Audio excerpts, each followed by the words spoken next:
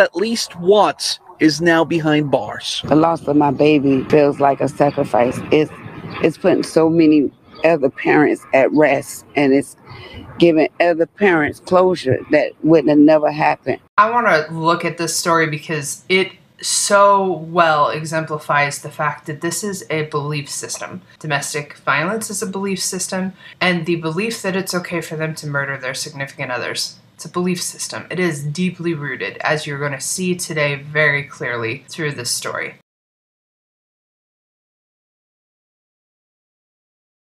"30-year-old Shandell Harris told her husband, 45-year-old Carl Watts Jr., that she wanted a divorce on April 2nd.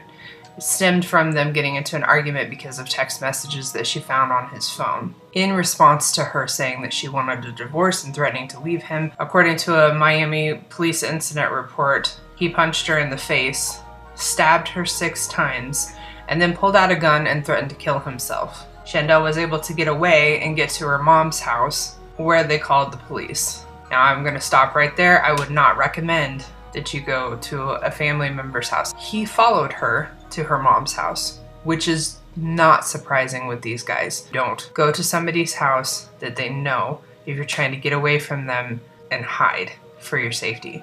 He was outside their home, but when police arrived on scene, Harris's mother says he was able to just drive away. He was here. We yelling at the police that that's him, that's him. He just stopped my daughter, he just stopped my daughter. Police looked for him later on, but he got away. The next day, thinking that it might be safe to go to a public place, which is such a common and understandable way of thinking, but it's wrong. In these cases, it's wrong. She went to the pool at a Jewish community center, the Michael Ann Russell Jewish Community Center in Miami, with her mother and her 11-year-old daughter for a swimming lesson. Her mother told the Sun Sentinel that Watts knew that she was going to be there. So there's another tip. If you're trying to hide from somebody in a situation like this where they've assaulted you, don't be predictable. Don't go to places where they know that you go when they know that you're going to be there. The hardest things to deal with as far as that goes is going to be your work and children's schools, because that's not something that people uproot as easily. Anything that you could do to be unpredictable or just not show up, you know, where he had just assaulted her and this was in the middle of things, that would have been the time to skip that. But it's totally understandable that she thought, well, in public, I'm going to be safe. And more and more, these guys are showing the public has nothing to do with it. It's not an important enough factor for them. The first calls came in around 2 in the afternoon. Security at the JCC is very tight. Most of the time, just one way in and one way out. You also need an ID to get around the facility.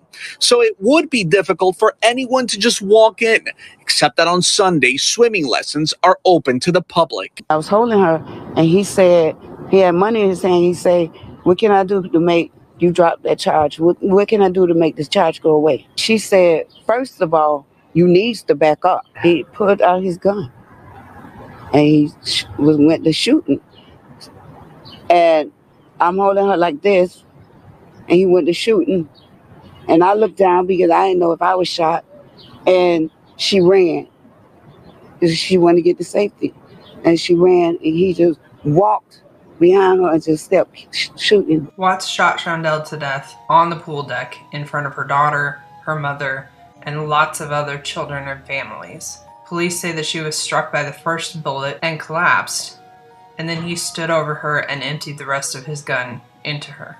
When I looked, I knew she was gone. Security guards at the center detained Watts at gunpoint and held him there until law enforcement showed up. Detectives say Carl Watts admitted to stabbing his wife the day before, and when she refused to drop those charges, he shot her. He's being held at the county jail without bond. So you were arrested for 1 count of second-degree murder and 1 count of possession of a firearm, weapon, or ammunition by a convicted felon. He followed her and chased her down and shot her, like an animal, like he was doing hunting. The victim was at the pool deck in the pool area because her daughter was attending swimming lessons.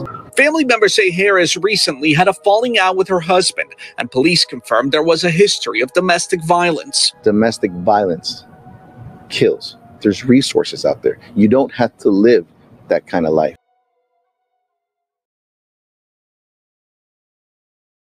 Relatives describe Shandell as a smart, sweet, religious woman who grew up in a large, tight-knit family. She graduated from Northwestern High in 2009. After high school, Shandell moved to Albany, Georgia, so that she could live where her grandfather lived. There, she earned a license as a registered nurse and also took an interest in local politics, hoping to one day become elected commissioner. But after her grandfather passed away a couple of years ago, she moved back to Miami. She drove for Uber and Lyft and worked construction with her brothers. Her brother Tyrell said that she wanted to write books, and she wrote poetry. In fact, they had plans to create a mixtape where she was going to read her poetry and he was going to rap over them. She was amazing, he said. Watts, on the other hand, has a very different history. It's not one of promise like Shandell's. Watts does have a violent criminal history that dates back to 1994 with charges that include kidnapping to grand theft to drug trafficking, and the list goes on and on. The former garbage man has an extensive criminal history going all the way back till 1994 and 95. It probably goes back farther. I'm guessing that that's when that whole juvenile records sealed kind of thing happens. His previous charges include multiple charges of kidnapping, robbery, grand theft, drug trafficking, battery, prostitution, assault, and illegal gambling. Those charges resulted in multiple criminal convictions and in time served. There was burglary, robbery, and kidnapping with weapons charges in 2003 by the Miami Springs police, kidnapping and battery charges a few months after he was released from prison in 2007 in Miami-Dade County. He was also charged with false imprisonment and battery after trying to force an 18-year-old girl into his car in 2014. He was arrested and faced charges in this kidnapping case. Court documents at the time show he told police that he normally picks up young pretty girls when he sees them on the side of the road. The defendant admitted that he is attracted to younger girls. He was charged with false imprisonment, pled no contest, and served time for that case. And you gotta be wondering, I mean, I'm definitely wondering, why in the heck was this guy out? He was very clearly a threat to any woman that he happened to be with or around, as you're gonna see here in a little bit, and a threat to society at large. Shandell and Watts had been married for less than a year.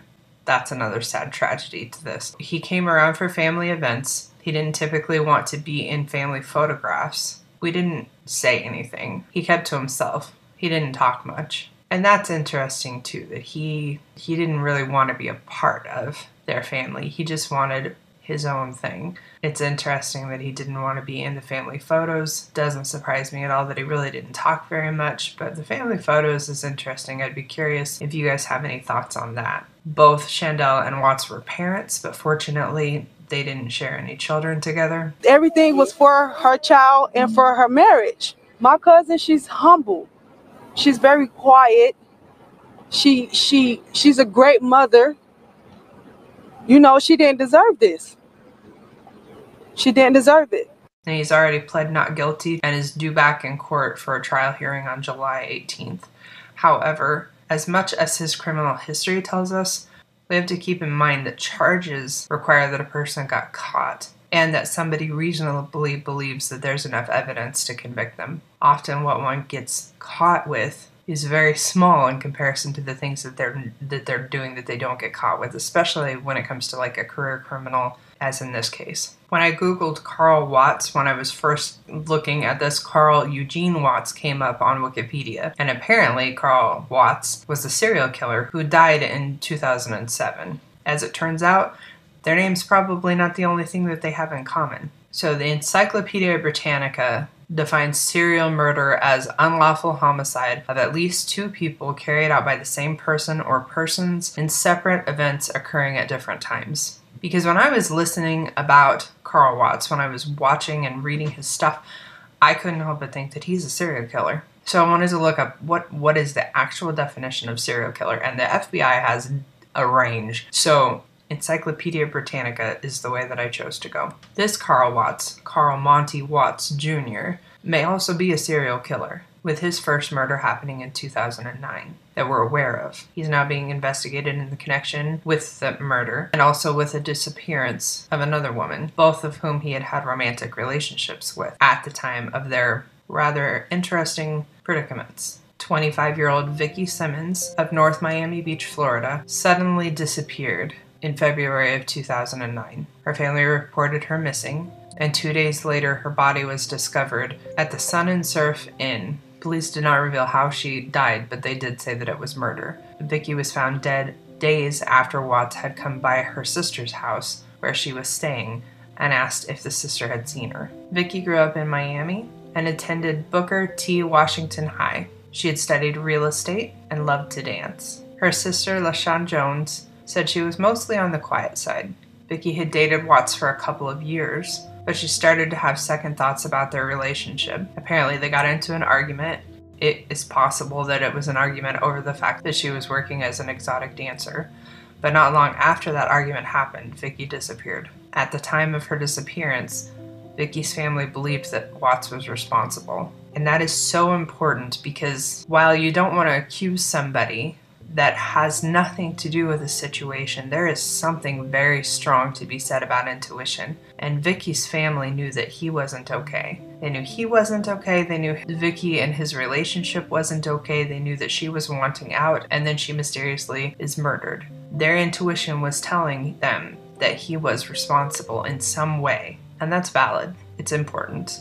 I don't think he was fond of it. Like always, he don't like rejection. That's just the type of guy that he is. So she went on to say that he takes you from your family and keeps you isolated. He's just vicious. The type of work the devil has you do, taking people from their family, their kids.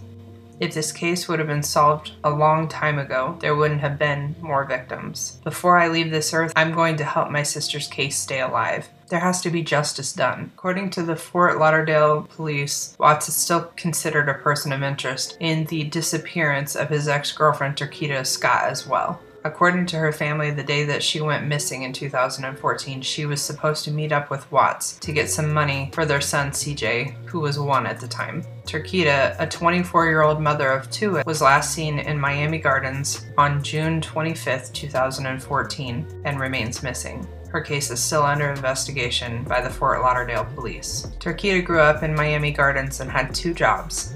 She worked with U-Haul and as a home health worker for mentally challenged adults. She hoped to one day become a Miami Gardens police officer and had even done a ride-along with an officer not long before she vanished. I want to take a second to say a couple of different things here. 1, he was known for showing up at her work at the U-Haul, and employees there said that she looked scared when he would show up. And 2, there is a very common pattern of women in these situations being caretakers, being kind, loving, sweet. They're described as people who would do anything for somebody else. The idea of them working as a home health worker for mentally challenged adults, or working as a registered nurse, or working as a teacher, even law enforcement sometimes, but that doesn't seem to be quite as common. Those types of positions, they draw that type of person, and these type of people are drawn to that type of person. So unfortunately, it is very often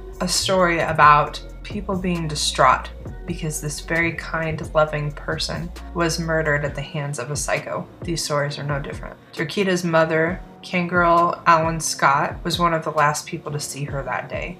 Trukita had picked her up from the hospital because she had just had surgery and she was driving her around. When she told her mom she had a headache and she wanted to just go home and lay down, but she couldn't because she needed to go and meet Watts and get this money from him, her mother begged her not to go by herself. But Trukita assured her mother that everything was going to be fine. Now, how often do we do that? How often do we believe it's going to be okay? Just put it out of my mind. It's going to be okay. Please listen to your intuition. Her family was listening to theirs. That's the last that we had seen or heard from her, her father said. And maybe her mom pleaded with her not to go alone because she knew that her daughter had received a threatening message from him not too long before that, like earlier that day. Or maybe it was because she knew that he was stalking her and kept showing up at work and stalking her in other places. Maybe there were other things that she knew that haven't been reported in the media, but the point is that her family knew that there were red flags, they could see them. Watts had told her family that they met and then she left, and he didn't know what happened after that, but he denied having anything to do with her disappearance. However, 6 days after she disappeared and was labeled a missing endangered person, Miami police found her 2007 Altima. Her body has yet to be found, But the Sun-Sentinel previously reported that phone records placed Watts in Liberty City, where Scott's car was found the day that she disappeared. Wanted for questioning, Watts did turn himself in on an outstanding federal warrant. The Sun-Sentinel reported in August of 2014 that Watts turned himself in for violating his probation on a weapons charge, and by November 14th he was in prison on a weapons charge. But he was never arrested for Trukita Scott's disappearance and remains a person of interest in that case. In fact, when he was questioned by police, it was reported that he invoked his right to remain silent, so it doesn't sound like he was very cooperative at all. At the time of Trukita Scott's disappearance, her family publicly said they suspected Watts. He was questioned by the Fort Lauderdale Police Department but never charged in Scott's disappearance. Fort Lauderdale police now consider him a person of interest. We spoke to her aunt. Where is she? What did you do to her? So he was never charged with the disappearance of Trukita Scott or the killing of Vickie Simmons. I wonder what else he's done that he hasn't been charged with. Of course, these other two murders are just allegations for now, but if it slithers like a snake and it hisses like a snake, what are the chances that it's a duck? Vickie's sister wonders if the crimes that happened after her could have been prevented. The department failed us. The system failed us. They don't have a choice but to pay attention. The system failed us. Yeah. As far as the 2009 and the 2014 cases, the families tell us that at the time, police told them that there just wasn't enough evidence to arrest Watts in those cases. In that 2009 case, Miami-Dade police now say they're revisiting the case. And the Fort Lauderdale police say in the 2014 case that they're now considering Watts a person of interest. This has to be like a serial killer. He was getting lucky. This time he got sloppy. Family of Shandell Harris is left wishing he had been put behind bars years ago. Today, Watts appeared in court, his hands cuffed in front of him. He said nothing as a judge upped the homicide charge he's facing. He should be poisoned in first degree. He went there to the JCC with a gun. Guns aren't allowed in the JCC. And then he shot the victim multiple times. To me, it looks like there's probable cause for first degree murder.